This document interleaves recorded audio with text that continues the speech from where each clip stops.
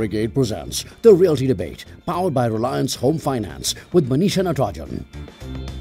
We all know that India's residential real estate market is in a grip of a prolonged downturn or slowdown. Potential home buyers are refusing to return, leaving developers stranded with unsold inventory and stalled projects. Now, if a buyer does venture back, he or she is almost sure to go in for a ready apartment or a flat to eliminate all his risks. Now, this is not a pretty picture for an industry which financed the cost of construction from the money collected from the buyers at the launch of the project. Now, there's an additional worry. To complete stalled projects before the regulator is formed, that too needs money. And so, on today's Realty Debate, that's our first topic. How is India's real estate industry coping with the funding challenge? Welcome everyone, I'm Manisha Natarajan and my panel of experts today includes Gaurav Kumar, MD Capital Markets, CBRE India.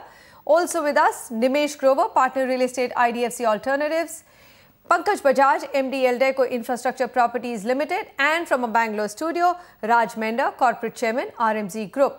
Sameer Jasuja, Founder and MD of Prop Equity. Gentlemen, thank you very much for joining me today. I think I'm going to start at most home buyers believe that developers take their money and then misuse it. So I think if Pankaj, you can tell me what are the stages of how you fund your projects or the industry funds their residential projects would be, I think, setting the ground for my further questions.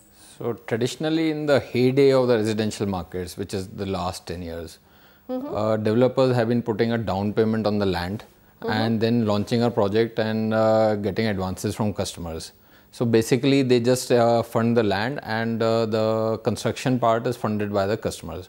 That in some cases has also got further compounded where the land itself is available on installments. Say in the case of Noida, where the developers had to put in only 10% of the money for the land, the balance was financed by in a way by the Noida authority. Then you could launch a project and attract advances from customers and build the project on that. So basically it was a multiple and on top of that, some developers or most of them actually were going for bank loans. So there was multiple layers of leverage in it.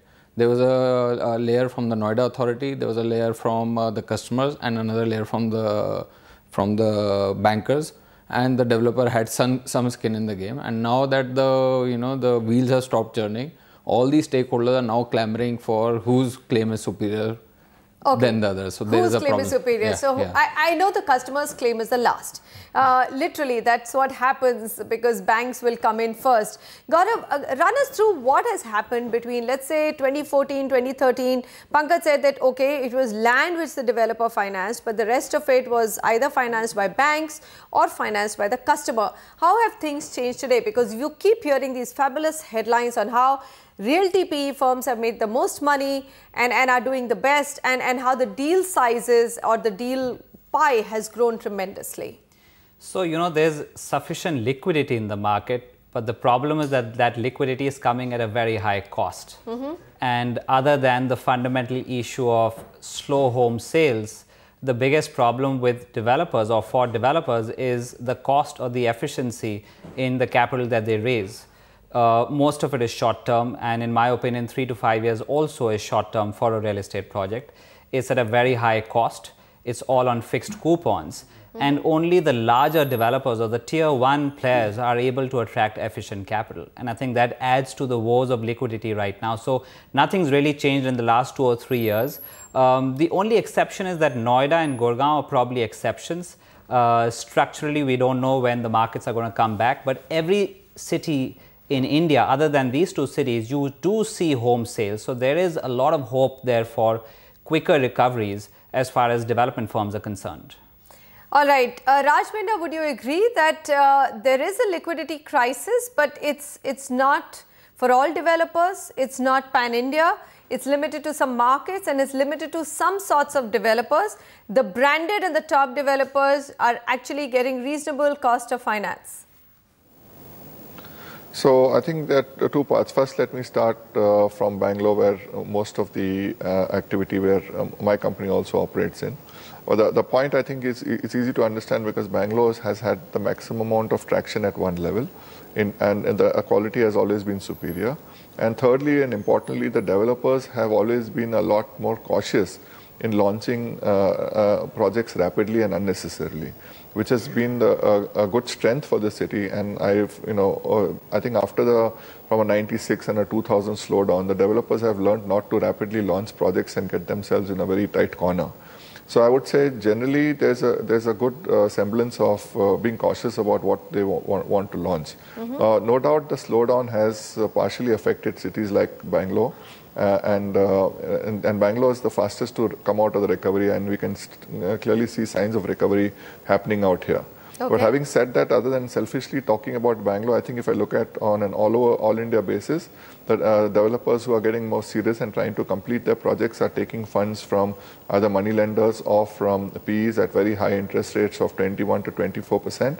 And if a large percentage of their working capital is taken from them, and if you don't churn it out quickly within a year or two, soon the developer's business will be the money lender's business very rapidly. So if you're not cautious about coming out of your projects in spite of taking this high cost money, you will lose the whole project to the financer, that is either PE fund or any other private money lender. The banks are not stepping forward, rightly so, because all these projects are already running late, and they're running beyond their time. So you've actually really put the finger on the big worry for tomorrow. You're saying that to complete stalled projects, and now because RERA actually applies to all projects which don't have a completion certificate, and especially if the projects are delayed, they're going to come into the purview of RERA. There is a lot of demand in the market for high cost financing to complete it. Nimesh Grover, do you see that? I mean, when you lend to projects which are or project financing, when to complete a project, is that risk taken into account? Could there be a mega default further down the line where developers, despite taking money on such high cost, are unable to actually complete the project? I think the key question really is, what is the money that you are lending being used for? It's not so much what is the cost of borrowing, but if the money that we are lending is used for completing the project, if that is going not to extinguish the developer's other liabilities, then it is a risk worth taking, because today the problem that you see is that the developers need a certain amount of capital to complete their project, to commence construction. If they don't commence construction, even what they've sold, they don't get paid for that, because it's a vicious cycle. So as long as the money is going into the project, then whether you do it in the form of equity or whether you do it in form of the loan, and the developer has enough skin in the game and can make profits even at this cost of borrowing, or the cost of equity, then it's something worth looking at. So for us, paramount is what is the end use of the funds, one. Secondly, how practical is the developer in accepting the reality that the markets have corrected from 2012, 13, 14. So whether it is in terms of specifications, whether it's in terms of pricing, the developer needs to, as you'd call it, wake up and smell the coffee, sell at today's rates, not be held to a certain value which is almost mythology in today's market. So here I'm looking at a situation where a developer has delayed a project. Some amount of mismanagement has happened. I wouldn't even call it siphoning. And now he goes out and borrows at 24-25% to actually, let's say even 20-21% to actually complete the project. He's also, like Nimesh says, has to bring down the prices and make sure that he actually offers a product at a price that the market is willing to absorb. I mean, simple economics, if you had to do all of these things, it still looks like a very scary situation for me, not for the entire market, but for a large number of developers who are stuck. Manisha, you're absolutely right. You have to break down the projects into two different types really now.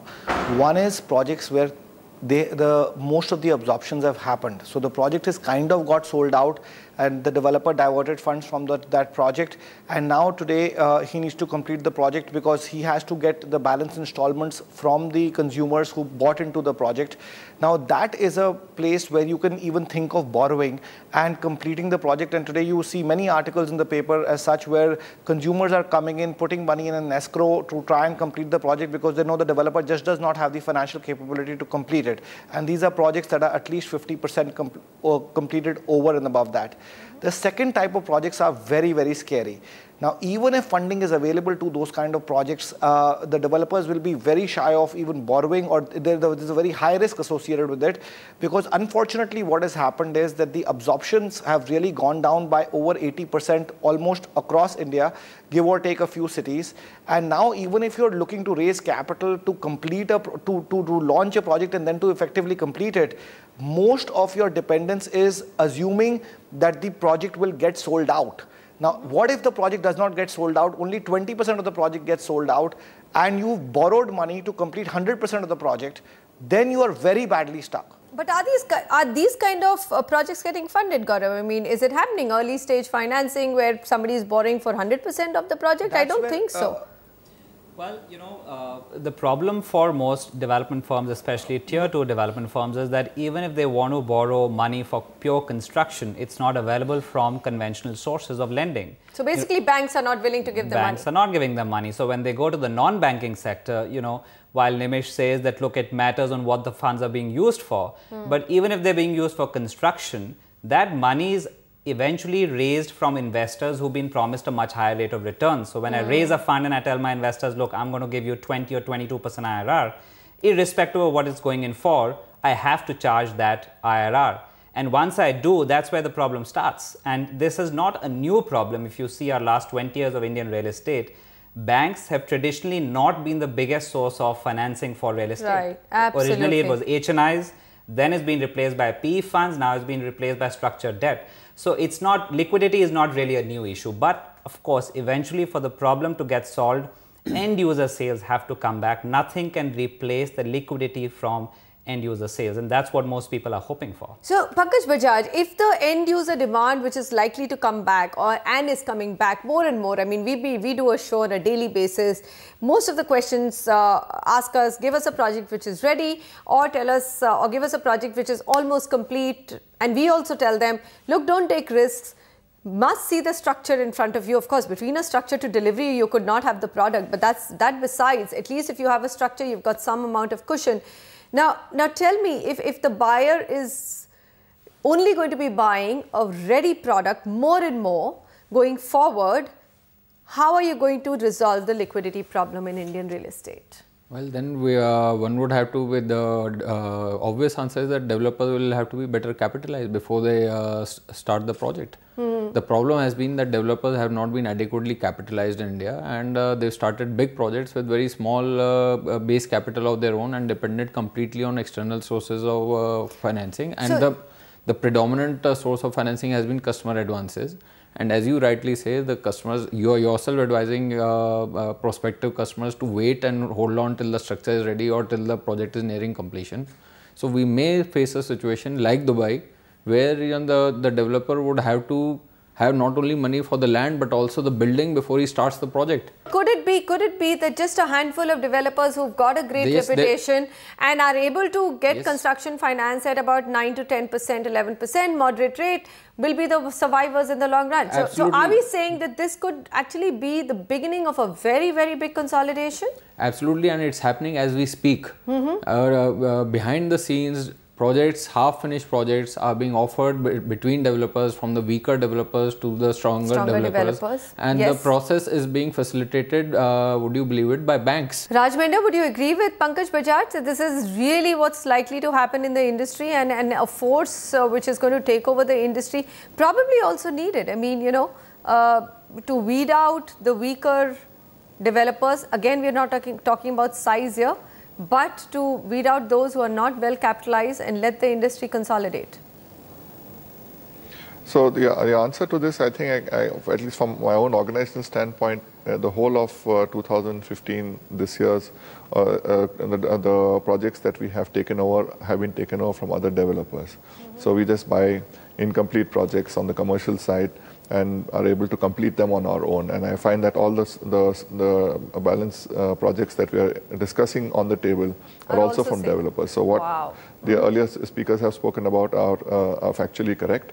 Now, in terms of takeover, yes, it is rather complicated to take over these incomplete projects. But luckily, from the projects that we are taking on the commercial side, there has not been any strata sale. All right, let's take a look at the debt in real estate. This is a CRISIL report before I go across to Nimesh Grover again. A debt of 30,000 crores staring at the face of India's top 25 real estate companies. These 25 companies make up around 95% of the market capitalization of the sector. But having said that, let's qualify. It is really DLF and the Unitex of the world who are very, very loaded, and JP. I mean, JP Group is another one. Now, CRISIL has said that regulatory measures such as the relaxation in FDI and recourse to funding through non-convertible debentures and private equity is expected to provide some relief in the short term for the sector. Now, Nimesh Grover, you are, of course, in the market of providing this so-called short-term relief. Now, what I need to understand from you is this affordable housing piece where there seems to be a lot of excitement. You have likes of Stan Chart, a lot of foreign funds. I mean, Shapurji Palanji has bagged huge amount of equity capital for affordable housing. How do you see that? I mean, is REITs and funds coming in for affordable housing, are those the ones which could probably help the liquidity of India's real estate? I think liquidity can, like I said, one is you need to put in more equity money into the projects. So whether that comes in, from funds like Shapurji, whether that comes in from developers like Mr. Minda being able to monetize their office assets in the form of a REIT, that is there. But like the biggest point I come back to regularly is that you have to be able to sell at what the market is able to bear. I mean, fund managers book losses on their portfolio. You have people who trade in commodities who book losses. Why are the real estate developers so scared to book losses, right? Because they just don't want to recognize it.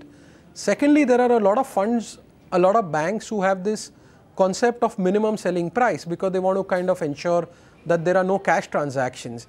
Even this in turn creates an artificial crisis because the developer is again not able to sell in line with the market. So I think there are two parts to that. One is self-generation from the operations of the project, and second is from external sources of financing like funds, etc., where a fairly large sums of capital have been raised for the affordable housing segment, but the amount of capital that is really needed is exponentially higher than what is currently available in the market. Pankaj, coming back to you, I mean, again, if you look at it, right now we've got a governor who's not going to just listen to the industry demands and say, okay, I'm going to cut rates. Your rates are likely to continue, looking at the inflationary environment, likely to continue to remain in the current range. Banks are not happy to refinance. Cost of capital will remain high for a lot of players. So sum it all up and tell us, like, going forward, what is your prognosis? The RERA is going to, as Raj said, the RERA is going to curtail future launches. That's going to curtail supply. Demand is going to come back because there's a crisis of credibility which is there right now. Buyers do not know whether if they book a project, whether it will get completed or not. So some kind of consolidation, a trend towards consolidation is happening, which is going to bring back credibility in the market. And the third is that the developers will have to, as somebody said, wake up and smell the coffee, cut their prices and make it more realistic. A combination of these three things, consolidation, curtailment of inventory and cutting of prices, which will trigger a regeneration of demand. I think this will help in resolving this whole problem in the next 2-3 years. So whenever we do a show, it's, or when we talk about financing, I think this question comes up that prices should be moderated, and whether it's a developer or even a bank allowing them to take a haircut, this should be allowed and this should happen. But in reality, Gaurav, I mean, who will be the first one willing to take a haircut? I mean, probably launches have happened at a little bit more modest rates than before, but hardly have the prices come down dramatically in any of the cities across India. I don't think price reduction is a very straightforward aspect in India. For projects that are already up and running, how do you reduce prices? For a developer to reduce prices, all the existing buyers will be up against arms. True. For a new project, if you actually talk about a price reduction, they're still sustaining land acquisition at 20 or 25% IRRs. No industry in the world, including India, can sustain itself on a 20 or 25% cost of capital. So ultimately, there's not enough cream in the cake for everyone to actually bite into. So it has to be a give and take for everyone, not just the developers or a price reduction, but also lenders and equity investors. The second is consolidation in existing residential projects is also not very easy. You know, I'm sure Mr. Menda would love to step into a commercial project, which is a B2B, but to step into a project where there are existing liabilities to customers, you don't know what kind of contracts have been signed. And, you know, let's face it, every city will have only 4 or 5 players who you can go to with a project that needs consolidation. All right, Nimish, you wanted to make a point, then I'll just take a last concluding comment from Samir.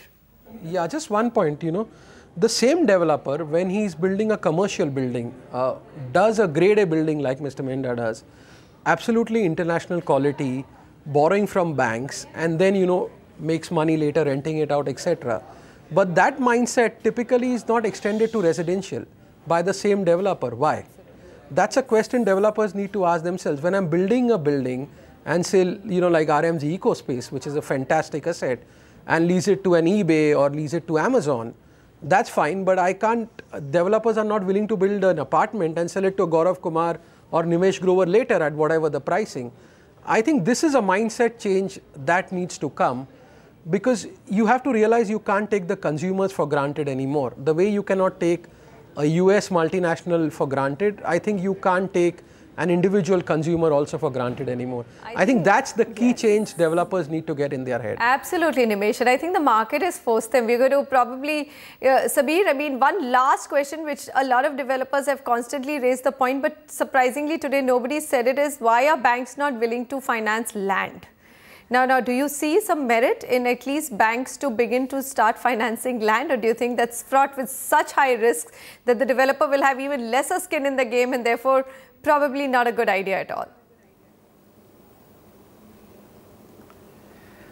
Manisha, I think that this needs to be looked at on a case-to-case basis, but broadly 80% no in 20% of the areas. For example, if you look at prime land in Bandra, in Mumbai, for example, or prime locations, the bank could look at it on a case-to-case basis, and the banks will be very safe in that regard, because 9 out of 10 times, because of the demand-supply dynamics of that region, you will easily witness good amount of sales over there, and the banks will be able to make a good profit as well as the developer.